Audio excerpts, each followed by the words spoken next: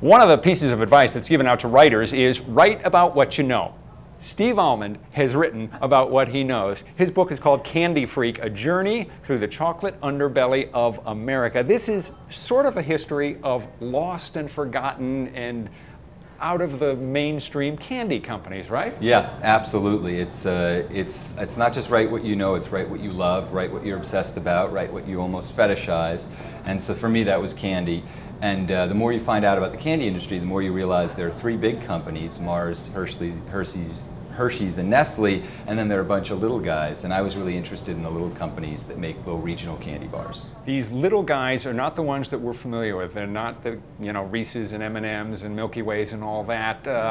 How do they even survive, given the marketing cloud of the giants? Well, they survive because they're so small, they're not worth buying out or putting out of business is the real answer. So they have such a small market segment. For instance, the Idaho Spud is candy out of Boise, Idaho. Well, they're the fourth leading candy bar seller in South Dakota.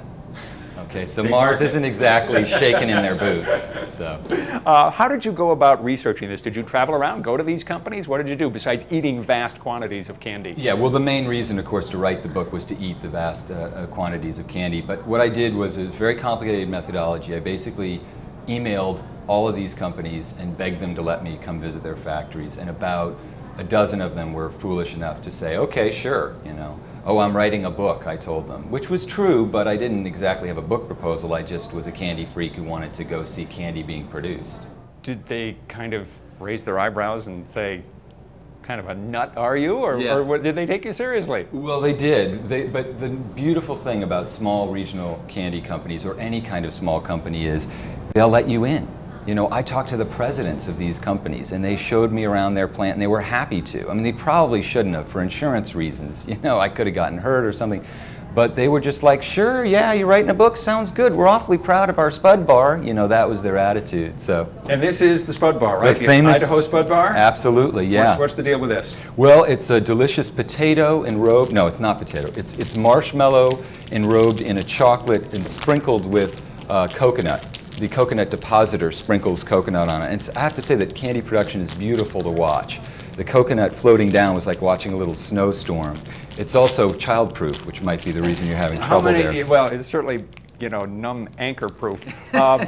Whoa, it's a bit of a mess, too. Yeah, how many candy bars do you eat a week? Or not just bars, but candies do you eat a week, Steve? Well, you're going to have to ask that. I probably eat about 10. Now, what you're having there is a marshmallow that's made with agar-agar. Most marshmallows made with gelatin, and this is made with a seaweed derivative called agar-agar. It doesn't taste like seaweed, I hope. No? No, it's flavored with maple and cocoa, so it has a little bit of a richer flavor, and it's got a consistency more like tofu. And that's kind of a slightly dark chocolate with coconut around it. How is that? Are you suffering? Are you okay? It's not bad. Okay, well, we have another here. So I should have brought some milk. Yeah, we've got another one that we're going to try. Absolutely. When you're out promoting the book, yeah, what kind of people show up? You're doing a lot of bookstore appearances, and are these people like you? Are they candy freaks? Are they nuts about candy, and they are just overjoyed to meet someone like you? Yes, I think of myself as sort of the chief enabler of this candy freak tribe.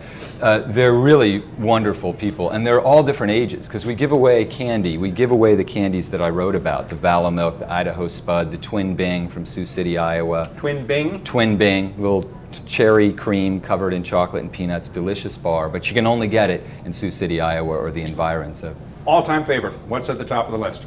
Well, the all-time favorite is the Caravelle, which no longer exists. Delicious Peter Paul Caravelle was discontinued like most candy bar brands. There have been 100,000 candy bar brands introduced in this country in the history of candy bars, which is really only about 100 years old, because every city used to have a confectioner and they all used to crank out new brands every year. So the Caravelle, but it was discontinued. Now it's the Kit Kat Dark, which is actually made by Hershey's and Nestle, but it's a limited edition, so you can't find it all the time. Are there any regional specialties here in New England?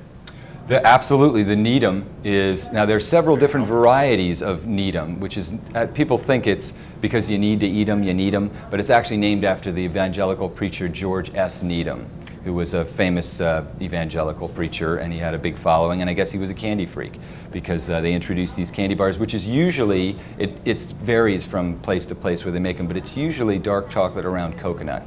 So. I know that you're focusing on the small, the little guys here. But among the big, well-known candy bars, what's your favorite?